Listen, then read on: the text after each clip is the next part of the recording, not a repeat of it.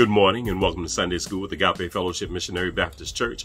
I'm Reverend Troy Rolan, and today we are going to be talking about make a joyful noise. Make a joyful noise. But before we begin, let's start off with the word of prayer.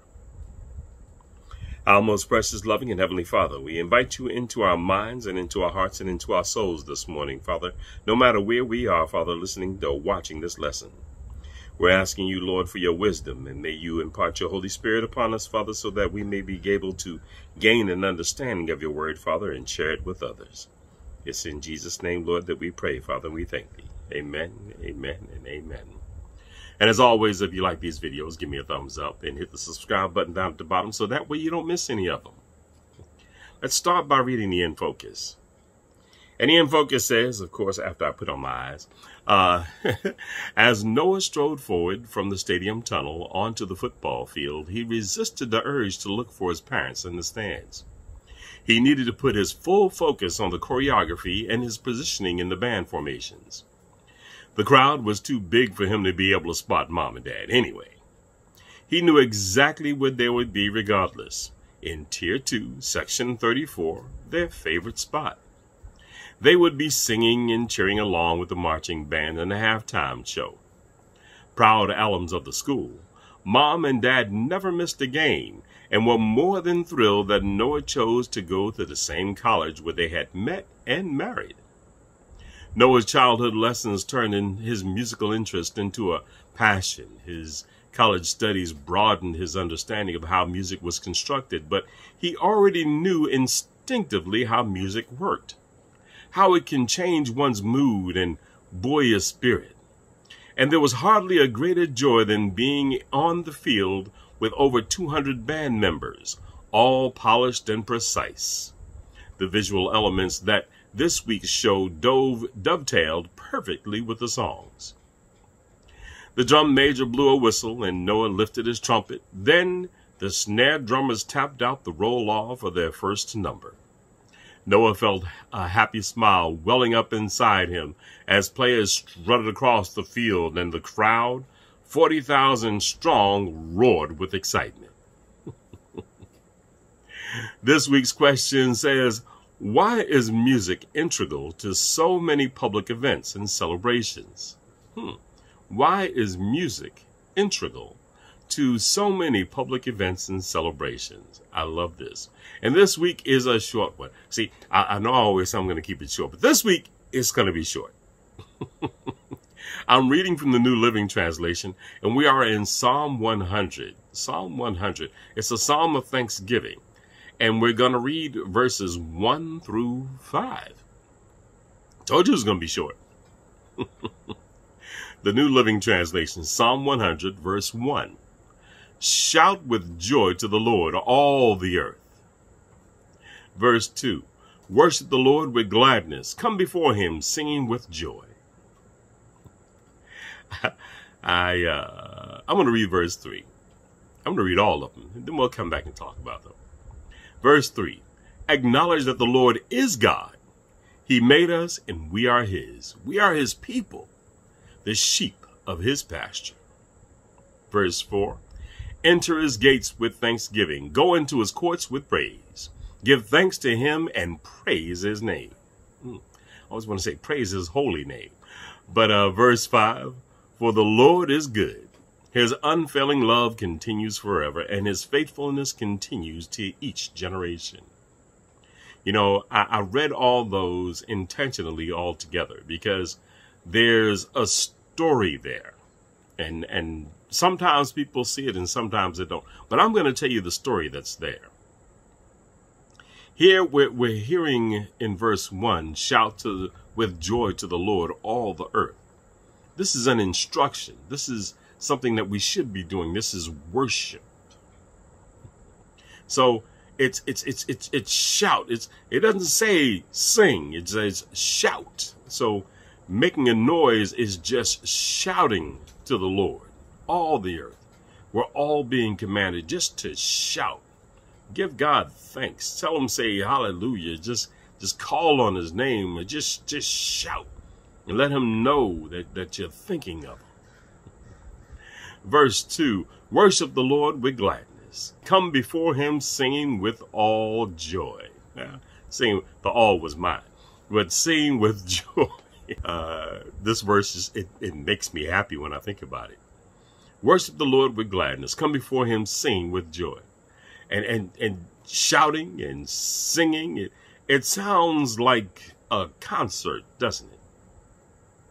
How many times have you been to a concert and you're shouting because the band is playing or your favorite singer is singing, and you're in the crowd and you're just shouting because everybody around you is shouting too, and you're giving praise and you're letting this person know that you're singing. You know, I remember being young. I'd never been to a Michael Jackson concert, but I remember being young and seeing Michael Jackson on TV and how the people would act in the concert.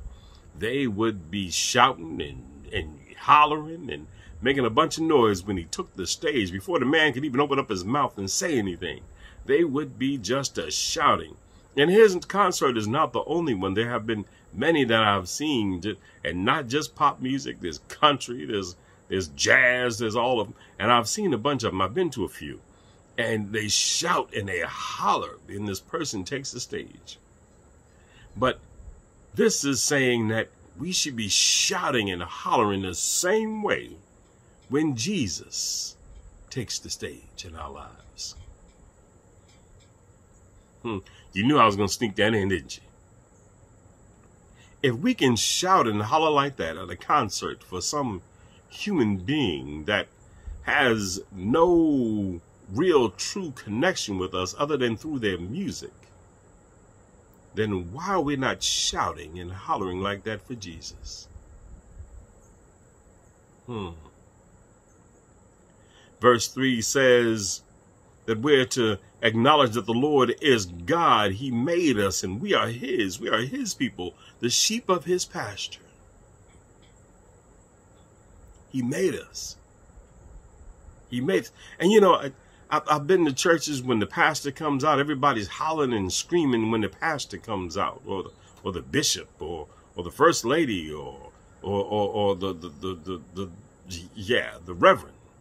They're all shouting and hollering, and then when the leader says, "Now give God some praise," and they all sit there like,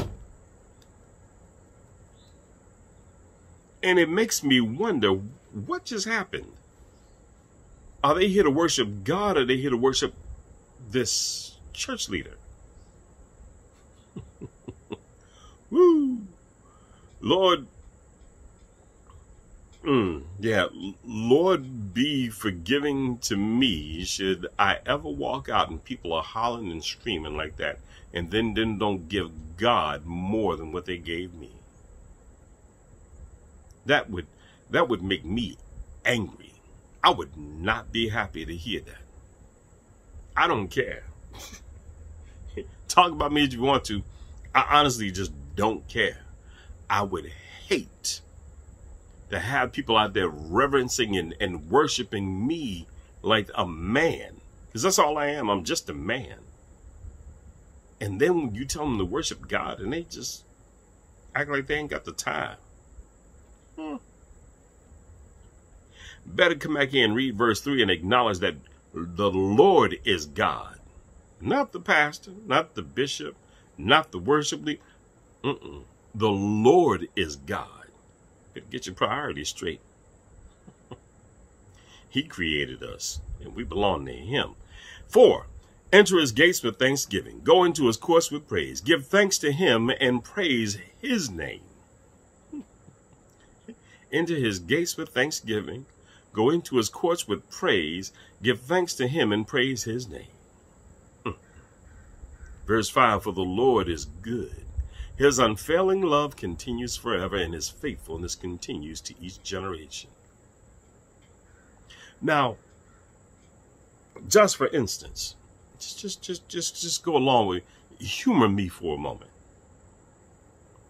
And this is where you get your story from. You go into church and you feel the presence of God in the building. You feel the presence of God when you're walking amongst the trees You feel the presence of God when you're scuba diving in the water. You feel the presence of God when you reach that mountaintop. You feel the presence of God in a crowd of strangers, and it just should be so powerful and so wonderful that you should be willing to sacrifice a moment and just say hallelujah.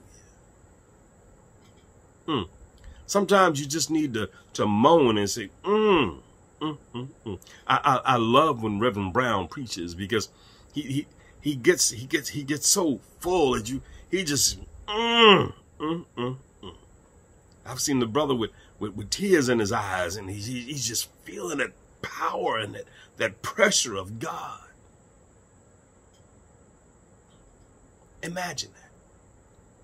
And then giving God all your worship, just singing at the top of your lungs when it's time to sing. And you know, I love when I see my wife singing, and she's singing gospel songs, or she's singing worship music, and she's got her head lifted to the sky, and she's singing to God.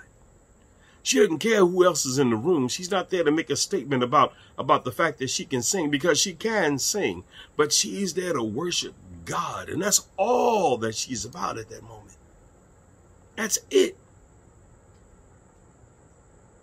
So you worship God, and when you enter into his gates and you give thanks for all that he's done for you, you go into his courts, or you go into the sanctuary, you got nothing but praise in you. People might look at you like you crazy, but God will look at you like you're doing what you're supposed to be doing. What is that old song? I'm just a nobody trying to tell everybody about somebody who can save their soul. God has saved your soul. So you ought to be telling everybody you can. You ought to be just singing his name in praise. Especially if you've ever been to a concert and you've been hooping and hollering like that for a human, for a man. If you haven't done that for God, I tell you, you better catch up. You better catch up. Because God's unfailing love will last forever. But you owe him just as much, correction, you owe him more than you owe that person that you went to that concert to see, to give him praise.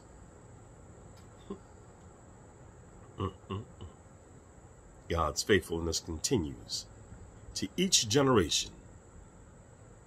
So thank God. Give him praise, not just tomorrow or the next day. Give him praise today. Give him praise tomorrow. Give him praise for the rest of your life. Make a joyful noise unto him. Let him hear how much he means to you. Just like you should tell your loved ones that you love them, you should tell God that you love him every moment that you can spare, and just make that joyful noise. Let us pray. Oh, most precious, loving, and heavenly Father, we thank you for inviting us into your lesson and into your hearts this morning, Lord.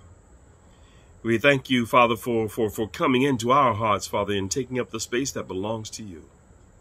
We worship you this morning, Father, not just in words, Lord, but we'll worship you in our hearts and our souls, Father. We worship you with our words, Father. We worship you with the noises that we make, Lord. We worship you. And we thank you for reminding us, Father, of where our worship belongs. We thank you for just being there with us, for being a part of our lives. And now, Father, we ask that you might bless, Father, the lesson that goes on today, Father, in today's sermon. That you might bless the service today, Father. That you might bless the minister that delivers it. I guess that's going to be me today, Father. So bless me on this day, Lord. And bless, Father, all those who hear this lesson, Father, and every other lesson, Father, that comes out of your word. It's in Jesus' name, Lord, we praise and we thank thee, Father. Amen, amen, amen, and amen. I just remembered I'm the one preaching today. So, y'all, I ask that you just enjoy today's lesson, enjoy today's service. And I pray that you all just find the strength that you need to give, Father, so that you may understand and worship God the way he deserves to be worshiped and listened to and heeded to and paid attention to. Worship him just like you did Michael Jackson back in the day. Worship God today. Make a joyful noise. And may that joyful noise always be upon your lips and in your heart and in your soul. Because God's love continues forever, always. And that's enough to worship him for today, tomorrow, and forever. God bless you. Have an awesomely wonderful day. Bye-bye.